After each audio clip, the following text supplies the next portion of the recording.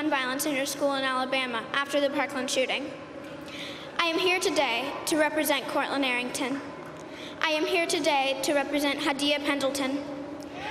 I am here today to represent Tiana Thompson, who at just 16 was shot dead in her home here in Washington, D.C. I am here today to acknowledge and represent the African American girls whose stories don't make the front page of every national newspaper.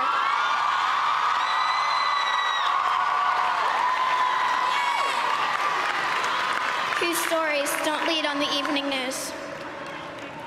I represent the African American women who are victims of gun violence, who are simply statistics instead of vibrant, beautiful girls that full of potential.